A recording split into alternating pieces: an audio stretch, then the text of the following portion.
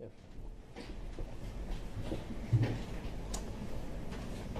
Just a reminder, Doctor, you're still under oath. Yes. Thank you. Mr. Nelson.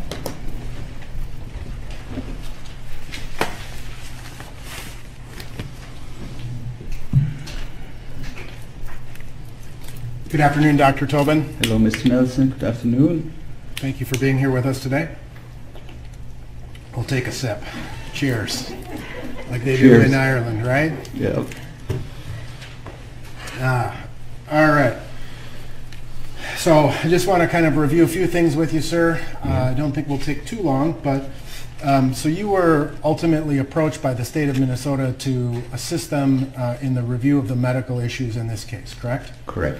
And you have volunteered to do this work at no cost, correct? Correct. And that's, you're not normally involved in criminal cases of this nature, correct? Correct. And this is the first time you've ever been involved in a criminal case, correct? Correct. And it was that reason that you decided not to charge a fee, correct? Correct. Now, when you are in other cases, what type of fee do you normally charge? I charge per hour, so it's.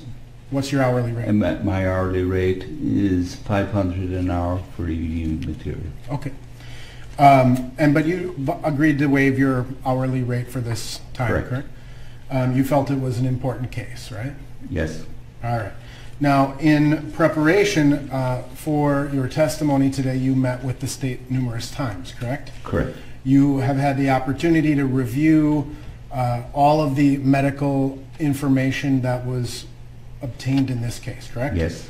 That would include Mr. Floyd's previous medical history, correct? Correct. The autopsy and attending toxicology reports that were prepared in this case? Yes. As well as some investigative materials, police reports, things of that nature, correct? Correct. And just correct me if I'm wrong, but you are not a pathologist, correct? Correct. I am not a pathologist. Your specialty is in pulmonology, critical care, things of that nature. Correct. And then you also have an interest and an impressive resume relevant to applied physiology as well. Correct. And you've been honored quite extensively for your work in that regard, right? Correct. You're not a Minneapolis police officer. Correct. It's fair to say that the training that is provided by the Minneapolis Police Department in terms of medical care comes nowhere close to your level of expertise. Correct. You understand that Minneapolis police officers are not even EMTs. Correct. They have a basic life-saving certificate dealing with gunshots, chest seals, tourniquets, and CPR, right? Yes. Right. So you've also had the opportunity to review a lot of the body camera footage, correct? Yes. You've done, I think you testified that you've watched these videos hundreds of times. Correct. And you've watched them all from all different angles, correct? Correct. And you've had the luxury of slowing things down, moving it into slow motion, still framing various times, right? Correct. And so your analysis of this case comes after hundreds, if not thousands of hours of time spent looking at this information. I don't know the total amount of time that I've spent, but it's substantial. Right. So then you ultimately, based on the review of all of that, you prepared a report, correct? Correct.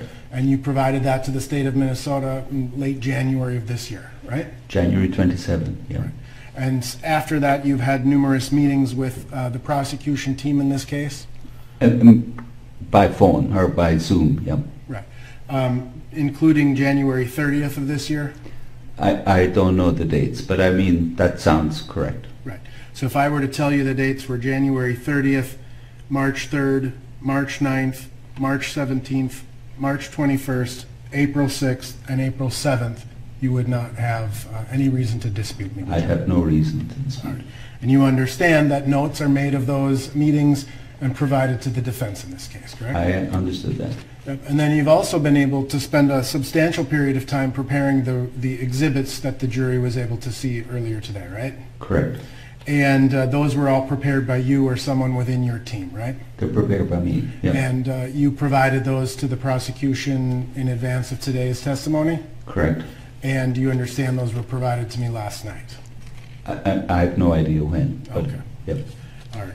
So you've had a lot of time to prepare both yourself as well as the prosecution team in connection with this case. Fair to say? Correct. Now, you talked quite a bit about physics in your direct testimony. Agreed? Yes. And you would agree that physics, or the application of physical forces, is a constantly changing set of circumstances. I didn't catch what you said. Sure. You would agree with me, would you not, that when you look at the concepts of physics, these things are constantly changing, right? Yeah, all science is constant changing. Constant. I mean, Yes. in milliseconds and nanoseconds, right? Yes. And so if I put this much weight or this much weight, all of the formulas and variations will change from second to second, millisecond to millisecond, nanosecond to nanosecond. Agreed? I agree. Similarly, biology sort of works the same way, right? Yes. My heart beats, my lungs breathe, my brain is sending millions of signals to my body at all times. Correct. Again, faster than the speed of light, right? Correct. Millions of signals every nanosecond, right? Yes. And I think in your report you even kind of discuss that when you're talking about these instances, when you're talking about the physics or the biology, what you're really talking about is a single kind of nanosecond. But all of these processes are working in concert at all times, right? Right. I mean, the way we calculate it is the mean value, but I mean, it's then into one instant. Right. You've taken this case and you've literally boiled it down into a nanosecond. Oh, I wouldn't say that, no, because it's obviously in my report, as you see, it's sequentially, there's a whole chronology. I begin from the time the knee is placed on the neck, and then all the time until what's happening in Hennepin County ER. Right. And so your report talks about the sequential nature of things, but when we talk about the biology and the physics of this case, these things are working simultaneously, contemporaneously, all together, right? That's correct. In an incredibly rapid fashion. Yes.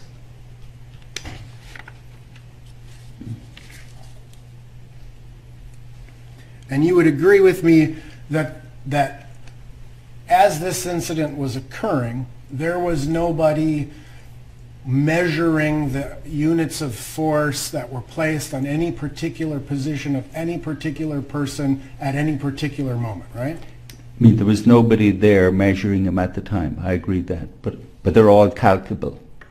Understood. And that's when you calculate them, what you have to do is you have to boil it down into what you would call the mean or the average, right? Correct. And so whenever we look at the concept of an average, there are things that are happening moments before, moments after, right? Yes. And forces will increase or decrease relative to the nanosecond of time. Agreed? Correct, yep. And ultimately, when we talk about kind of the biology of things, a pathologist tries to look at the intersection of all of the things that occur in a particular death investigation, correct? But, I mean, they're not looking at anything to do physiology. Understood. But they're also looking at how other factors may contribute to the death of an individual, right? I mean, they're basically It's a yes or looking... no, sir. Sorry? It's a yes or no, sir, so I'm objecting. Well, yes, partly. Okay. They're looking at things beyond a nanosecond. Agreed? No, I mean, I think in terms of a pathologist, they're looking at a nanosecond. They're looking at the nanosecond of death. Right. But they're taking into consideration things simply that extend beyond physiology, right? I mean, they're looking primarily at pathology. Right. So what causes the heart to stop? What causes the lungs to cease to function, etc., right? I mean, they're making an inference based on a pathological time point. Right. Considering a multitude of biological factors that are involved in the death of a person, right? I mean, it's the same as any physician is looking at a multitude of factors.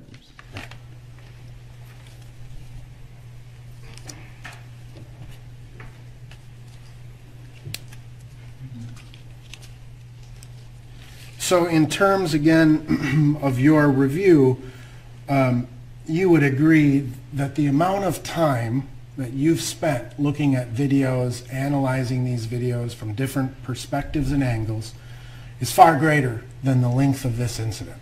Yes. Probably to the times 1,000. I can't, I really don't know. But I mean, but it's substantially longer than the incident. Right. And ultimately, you conclude that Mr. Floyd died as what we would call a hypoxic death. He died of a low level of oxygen. Right. That there was a low level of oxygen that caused damage to the brain, which resulted in a pulseless electrical activity, correct? Not quite. How did you phrase it? He had a low level of oxygen that caused damage to the brain. The brain didn't cause the pulseless electrical alternance. The low level of oxygen caused both. The low level of oxygen caused the damage to the brain. The low level of oxygen separately caused the pulseless electrical alternance. So it's an example of how multiple processes are occurring simultaneously. Well, not really. It's just one process. It's a low level of oxygen that's doing both. That's having an effect on multiple, the heart and the brain and the lungs, right? Not really. It's just two. Okay. The brain and the heart. The brain and the heart. All right. Now you talked about, I think you called it the, is it the nuchal ligament? Yes. Am I saying that correct? Correct, yeah. Right. That's that space at the back of the neck that's very, very hard, right? It's not so much a space. I mean, it's a long bit, but it's roughly the palm of your hand. You stick the palm of your hand at the back of your neck, Right. and you're right over the nuchal ligament. Right. And that's you said a very, very hard surface, right? Yeah. Can withstand a great amount of pressure, right? Correct. And, and so when we talk about the placement of the knee, there would be periods of time where Mr. Chauvin's knee was placed at that nuchal ligament, based on your observation of the Yes. videos. It's trying to knock over each other. and that I'm goes- sorry. Nope, that goes both ways. And you've had an opportunity to review the autopsy, correct? I did, yeah. Right. You understand that there was no bruising either atop the skin or under the skin surfaces that were noted by Dr. Baker. Yes, I'm aware. And you also are aware, you talked quite a bit about the hypopharynx, right? Yes. You're aware that the hypopharynx was photographed at autopsy and no injury was noted. I'm aware. Now, I found it very interesting in your testimony and your report when you're kind of talking about this notion of if you can't speak or if you can speak, it doesn't mean you can, or, sorry, I have to say, if you can speak, you can breathe, Yes. right? And you described this as a very dangerous proposition, right? Yes. Yes. You described this as causing a false sense of security to people, right? That's how you... Correct. Yeah. And in fact, in your report, you actually write a paragraph about how physicians oftentimes have trouble with this, right? Yes. And so people who've, similar to yourself, attended medical school, Mm-hmm. right? Sorry, you have to say yes. I'm sorry, terribly sorry. No Yeah. problem. Yes. So, intelligent men and women who've graduated from college, gone on to medical school, and are engaged in the practice of medicine sometimes have problems with this notion, right? Yes. A patient comes in and says that they're having trouble breathing, and oftentimes a physician will not believe them, essentially. It's important, Mr. Nelson, to make sure we're talking about speech or difficulty in breathing, because they're different. Right. Well, you write in your report that some doctors incorrectly consider patients to be hysterical. Your Honor, may we approach? Let's do this, Jones. Your Honor, the reference to the report is hearsay. It's not evidence. It's not property. Overruling from it. Overruled. You wrote in your report that some doctors incorrectly consider patients hysterical and the symptoms imaginary in nature, which further aggregates patient distress. right? Yes, yes, I recall. And you wrote that this view represents a physician's failure to understand the fundamental cause of a clinical disorder. Right, but I'm talking about a different thing there. That's hyperventilation syndrome, So somebody which comes is in, very different than the difficulty with speech. They're really apples and oranges. okay, but if physicians, right, someone comes in and they're Yeah. hyperventilating and they articulate to their physician, Yes. I can't breathe, Yes. right? And it's hyperventilation syndrome, right? Yes. And physicians oftentimes, as you indicate, Yes, confuse this issue. correct. They blame the patient, right? Or I don't have to blame the patient, but I mean, they certainly missed the diagnosis.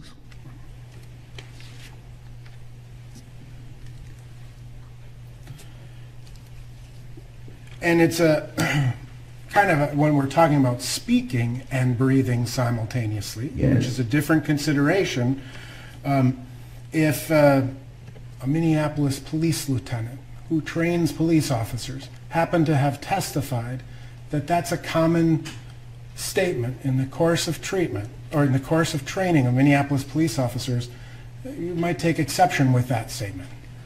I didn't follow your question. I'm sorry. It's very hard to hear through that plexiglass. And I'm losing my voice, I think. Excuse me.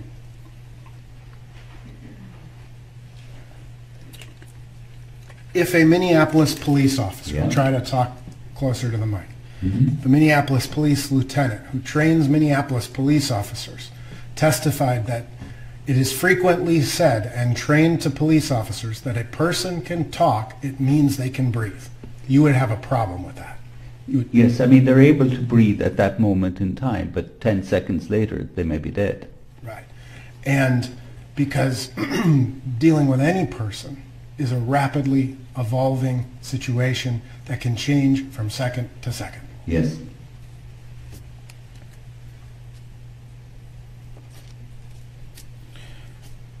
Now, in terms of the calculations that you've made, you would agree that your calculations are generally theoretical, correct?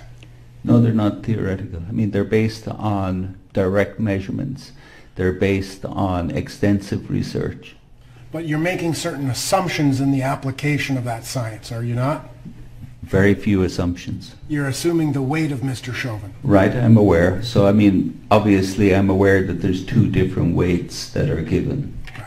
And you're assuming the weight of the equipment that the officer wears. Yes. And you've not actually ever physically measured the weight of the equipment a police officer carries, correct? No, I mean, I took the measurements that are reported. And you're not actually weighing what Mr. Chauvin weighed on May 25th of 2020. No. And in your measurements, you appear to be, at least from my understanding, which is going to be limited, but from my understanding, is that your measurements assumed an equal weight distribution between the right and the left legs. Yes, that's correct. All right. And so again, as we know, as things change and evolve and flow, weight is pretty frequently redistributed, right? That is correct.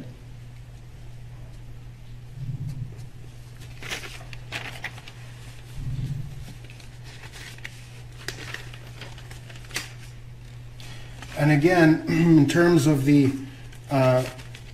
EELV, am I Yes. saying that right? The EELV, that's can you? And expiratory lung volume. All right. You're also basing that, those calculations on the presumption that a person is a healthy individual, right? For the ELV, it's not going to change, really. But in terms of the normal respiratory rate, some of the other factors that you put into your analysis, it's all premised upon a healthy individual, right? Right. It's based on a 46-year-old person of a particular height and sex, yes. Who's healthy. Correct. And so you would agree if biology can change rapidly, that the specific biological conditions of Mr. Chauvin and or Mr. Floyd come into play, right? Correct. And those volumes or those figures that you've assessed in connection with this case, they are conditioned upon him being a healthy individual. Right. I mean, it varies in terms of the lungs. I mean, say, for example, compliance will vary, but end expiratory lung volume is pretty robust. It just isn't going to vary. Okay, so but other factors, like you said, what was the first sentence? Lung compliance will vary from one person to the next person, but it varies different segments within the lung. They're not all monolithic. Okay. Now, and you talked about one thing in terms of, and this is a little bit of an aside, but in terms of the prone position and the pushing of the stomach into the lungs, right? Yes. The size of a person's stomach has some bearing on that, right? It does. A person like myself who has a few extra inches, if I'm prone, it's going to perhaps push further or harder up into my lungs, right? Yes. A person who is healthy, physical, muscular, it's going to have less of an impact. That is correct. All right. But again, in terms of what we have learned about Mr. Floyd from his autopsy and his medical records, is that we understand that Mr. Floyd had some heart disease, right? That is correct. In fact, I believe that he had in some of his arteries somewhere between a 75 and 90% occlusion of his ventricular arteries, right? Correct. And that's going to affect blood flow in a person, right? It's going to make the body work a little harder to get the blood through the body. No, not really. It's not going to do that. Okay.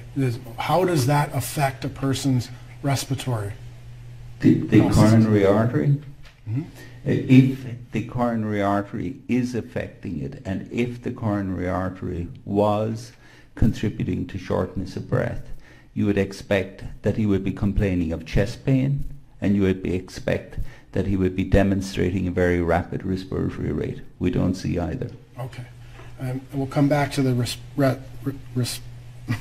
respiration. I can't say it right. I'm taken by your accent. The respiratory rate. I can't compensate for it. Appreciate it. I'll say it like you, his respiratory rate. Okay. There you go. All right. We also understand that Mr. Floyd, based on his medical records, has a history of hypertension or high blood pressure. Yes, right? that's correct.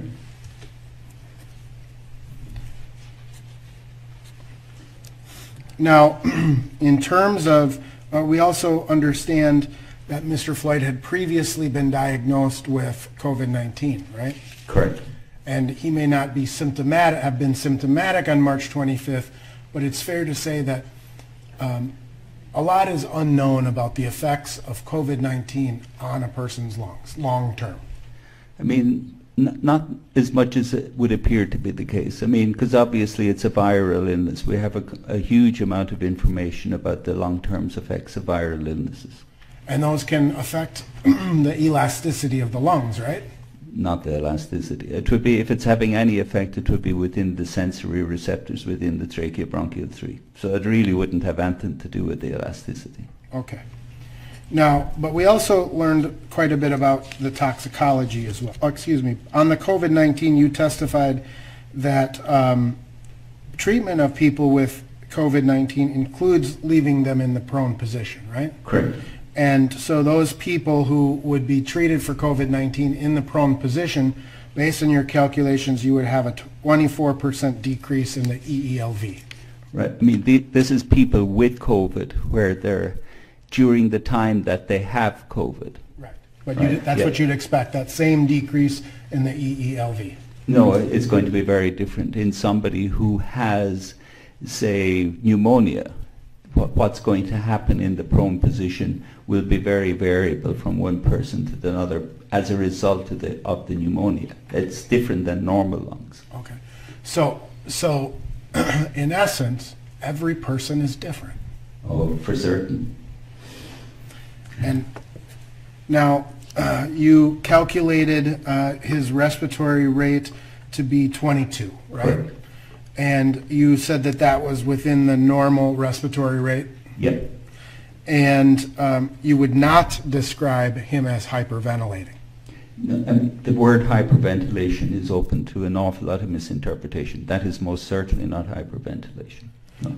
And hyperventilation assists in the removal of carbon dioxide from the body, right? It's confusing. It's not that simple. In its simplest terms. But in the simplest terms, yes, it does assist. It gets rid of carbon dioxide. All right. But Now- it can be frequently misleading. Okay. Now, in terms of the toxicology of Mr. Floyd, we did learn that there were some controlled substances in his system, right? Yes. We know that there was, for example, nicotine, right? Yes. Mr. Floyd was a smoker, Correct. and smoking changes the lung function, agreed? In some people. Now, we also learned more, and I'm not suggesting that all people who smoke have lung problems, right? Less than 10% do. 90% don't have any. Can I use that a little bit from the microphone? I'm sorry. No problem. So, you focused in your direct examination quite a bit in terms of fentanyl and the fentanyl's effect on the respiration rate. Yes. And you would agree generally that fentanyl is a respiratory depressant. It can be. It's used in operating rooms, right? Yes. And it's also used in the management of chronic pain, right? That is correct. And medically speaking, those are really the only two reasons that fentanyl would be prescribed. Yes, probably. But you understand that fentanyl has become far more prolific in street drugs, right? Yes, I'm aware. And you would agree generally that there is a significant difference between fentanyl that's manufactured according to the United States, their whatever rules apply, right? The pharmaceutical companies make it much differently than the street dealers do, right? I imagine so. Right. And so when a person is ingesting illicit street purchased fentanyl, it's every time they take a fentanyl dose, it's a different experience for that person. Right, but if it's affecting the respiratory center, it's going to act through the mu receptors in the medulla oblongata. There's no way around that. Right. It's not. Fentanyl isn't going to have an effect on respiration by some other mechanism. Understood. But the end result of fentanyl can include respiratory depression. Right, through the mu receptors. Right. And we also learned that there was methamphetamine in a low dose in Mr.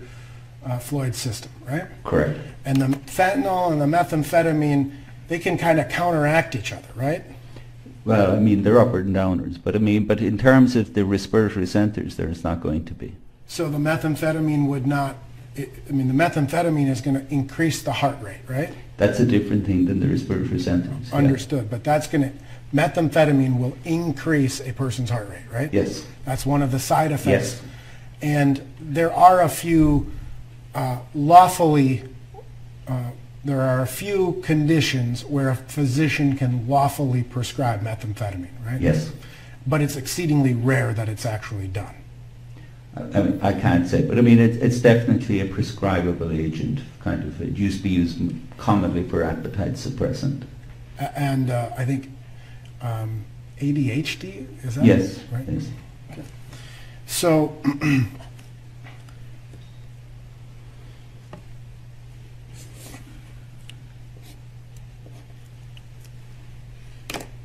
we also know that adrenaline will increase the heart rate, right? Yes. And adrenaline can be put into the body in multiple ways, right? Well, let me. There are many things that can cause a surge in adrenaline. Yes. One of those things would be getting into a fight with someone. Yes. Or being afraid. Difficult to know in terms of being afraid, but getting into a fight. And the paraganglionoma that was found, I understand you call it the 10% tumor, but in 10% of the tumor cases that can cause an adrenaline surge. Yes, and in the 90% it won't. Now, in terms of the use of fentanyl in the hospital setting, surgical setting, have you become familiar with a what's called wooden chest syndrome? Yes, I have. And can you explain for the jury what wooden chest syndrome In is? some patients with fentanyl, you'll get an increase in chest wall stiffness. So the lungs become less elastic? Not quite the lungs, the chest wall. Okay. So that would prevent a chest wall tight or chest wall rigidity will also decrease the performance of the lungs. It will impede the ability of the lungs to expand.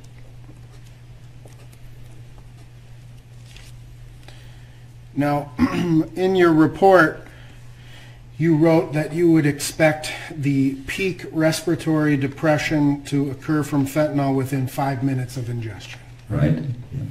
And have you come to learn that tablets were found or controlled substances were found in the back seat of Squad 320?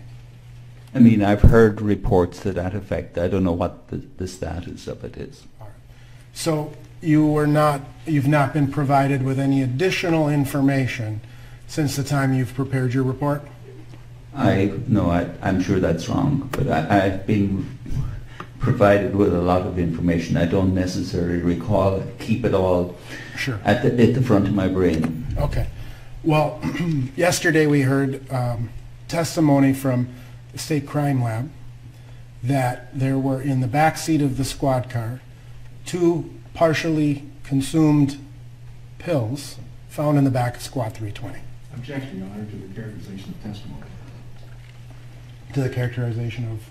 Overruled, if it's foundational to your question. It is. You understand that? No, I said Okay. I kind of, but not fully. Okay. Yesterday, a chemist from the State Crime Lab Okay. testified in this case. Counsel, I'm going to reverse my ruling. It's sustained. You can state it in the form of a hypothetical, however. I'm sorry, Your Honor. I can't hear you. The sidebar.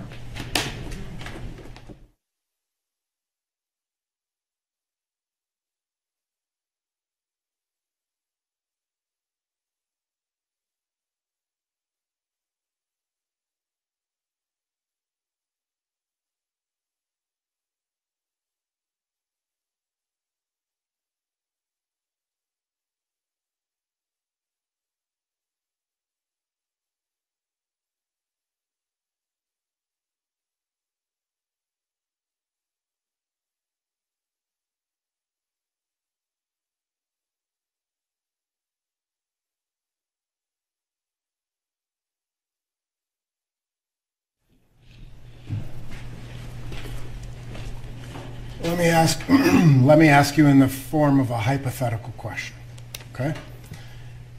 If partially ingested pills that were determined to contain both fentanyl and methamphetamine were found partially ingested in the back seat of the squad car, and that those pills had the DNA of the deceased individual on them, meaning that they took them, and those pills would have been in his mouth at about 2018, right? Is it fair to say that you would expect the peak fentanyl respiratory depression within about 5 minutes? Right. I mean, obviously it would depend on how much of it was ingested. I mean, just finding the pills won't tell you anything about whether any of it was ingested or some of it or anything. But if there was any amount of it ingested, yes, the peak would be 5 minutes. Right. And so if it happened at 2018 or thereabouts, when the individual was in the back of the car, you would expect that peak respiratory depression to be around 2013, right? 2023, I'm sorry. 2018 to 2023 is You're trying fine. to really confuse me, Mr. Nelson. I'm sorry. I think I can actually say it's been a long week now. So 2018 is the ingestion point. You would expect peak respiratory depression by 2023, Correct. right? That's the peak, meaning that it could continue afterwards, right? Right. All right.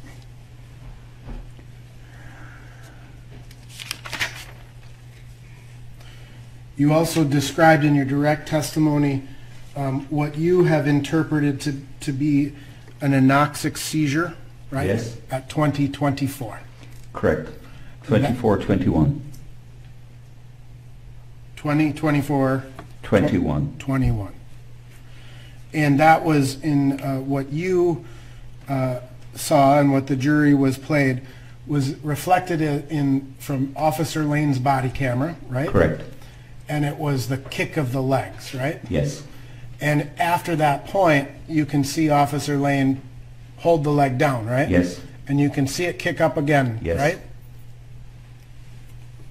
Once again, try not to talk over each other. Sorry. A tendency to go fast. That's what you recognize based on your 46 years of being a pulmonologist and an intensivist and your experience, right? Right. I mean, obviously there was additional information from the hand, but I mean, the leg was the key. Right. And would be reasonable for a police officer to interpret that same behavior as resistance. Objection, Your Honor. The foundation of witness to talk about what's reasonable for a police officer. Sustained. Now, you testified that the last breath of Mr. Floyd was at 20:25:16, right? Correct. Prior to that point, to all people who were there and monitoring him, he would have appeared to have been breathing, right? It's just hard for me to hear. Sorry. Prior to that point, Yeah? it would be reasonable that he would appear to be breathing, right? Yes. And in fact, you showed us a segment where you were able to count his respiratory rates, Yes. right? And then you said that at 20:35 and 06 seconds is when the first air was pumped back into him. Correct. All right. And you understand that paramedics arrived at 20:27 and 45 seconds? Yes. And so the time between when the paramedics arrived and Mr. Floyd got his first air was roughly 8 minutes, almost 9 minutes. Yes. Yeah. And according to timelines, the drive to the hospital is about 5 minutes. I'm sorry, I didn't catch that. Were you aware that the drive to the hospital is about 5 minutes? I wasn't aware, but I have no reason to dispute it. And so between 20:27 and 45 seconds when the EMTs first arrived and the time they got him to have an air in his lungs, that was a crucial 9 minutes. Yes. Your Honor, I have nothing further. Mr. Blackwell.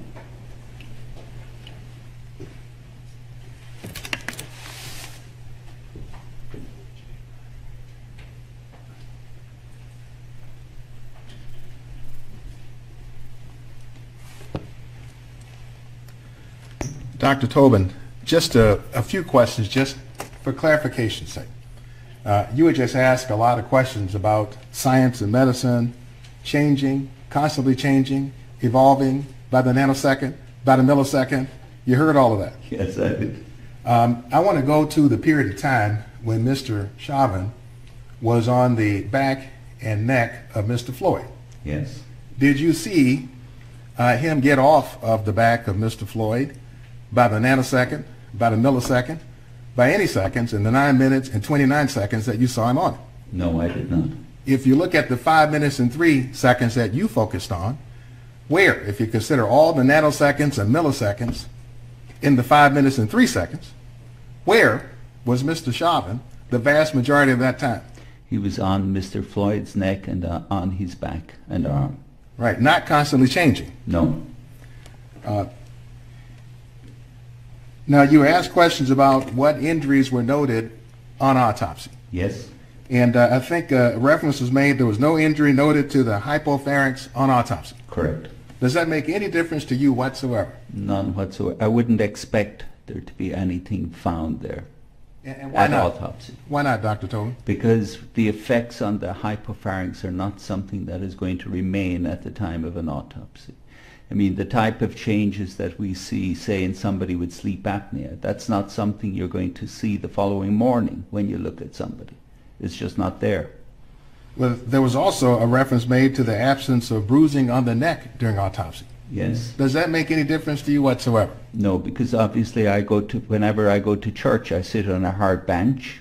I don't get bruising of my buttocks when I leave. So I wouldn't expect anything in terms of that. So if you have somebody, this was a static force. It's not as if somebody is jamming against it. So you wouldn't expect anything in the way of bruising. And scientifically, do you know of any correlation between the presence or absence of bruising on autopsy and the forces necessary to restrict breathing? No, they're totally different because it's in terms of static forces and dynamic.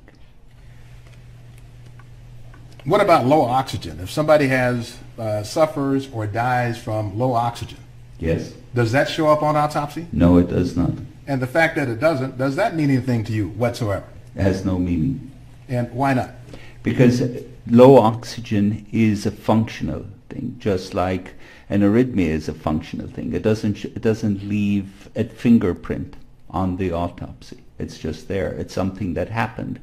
But it won't leave any fingerprint afterwards. You don't see it. But doesn't mean that the person didn't die from low oxygen. No, absolutely not. So if you take somebody and you suffocate him with a pillow, and it's very clear to you after you suffocated the person and he's dead from the pillow, you're not going to see the effects of the low oxygen. Now, you were asked quite a few questions about Mr. Floyd's pre-existing health conditions. Correct? And remember, he cited a number of those. Yes. Do any of those conditions have anything to do with the cause of Mr. Floyd's death, in your professional opinion, whatsoever? None whatsoever. And again, what was the cause such that those conditions don't matter? The cause of death is a low level of oxygen that caused the brain damage and caused the heart to stop. You were also asked questions about substances in Mr. Floyd's system. I think you were asked questions about nicotine. Remember that? Yes. He didn't die from nicotine, did he? No. You were asked questions about fentanyl and meth.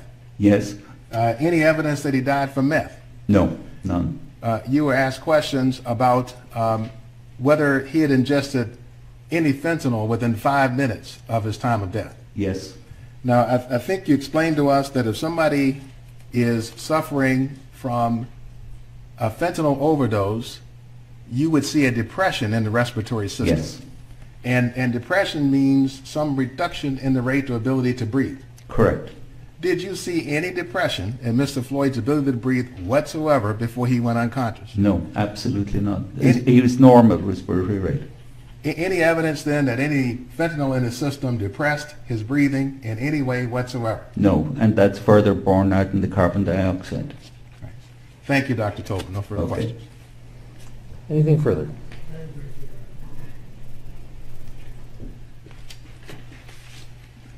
Two very quick questions. In terms of the carbon dioxide level, you testified that it was at a 96? Yep. Sorry. I'm sorry, I didn't catch. You testified that the carbon dioxide was at a 96? I think it was 89. 89.